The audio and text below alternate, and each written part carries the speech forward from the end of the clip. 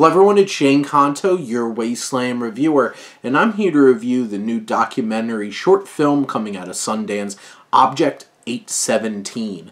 And this documentary comes from director Olga Lukovnikova, and this film focuses on a team exploring the Ural mountains, find an extraterrestrial being, this small baby, and such strange things about this little body, and the origins of which that they explore and find some horrific mysteries about this place.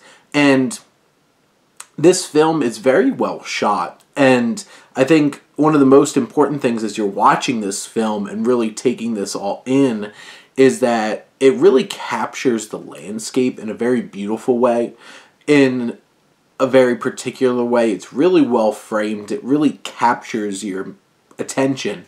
But then the other elements in terms of the filmmaking, the sound design, there's one particular moment where they really flex their use of sound design, like capturing some kind of event as you're just like panning through the regular elements of this place with this soundscape that's put over it.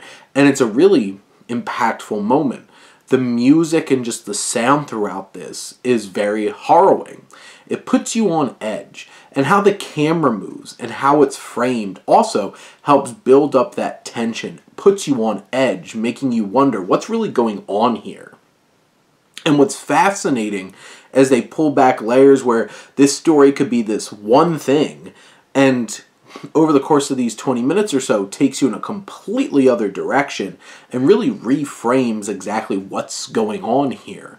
And that's what's so impactful about this film, is that it is unnerving. It is harrowing.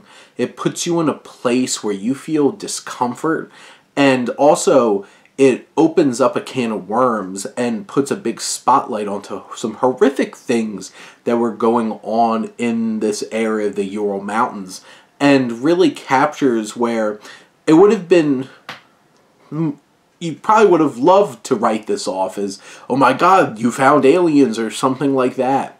But the really unnerving elements of like investigating this small body and then really finding out what came about is all the more shocking. And this documentary definitely leaves you with a lot of foreboding kinds of thoughts and ideas, and just a feeling that you can't really shake, and that is definitely the lasting impression of this film. But those are my thoughts on Object 817. Let me know what you think, and let's talk some movies. But thank you as always for tuning in and supporting your Wasteland reviewer.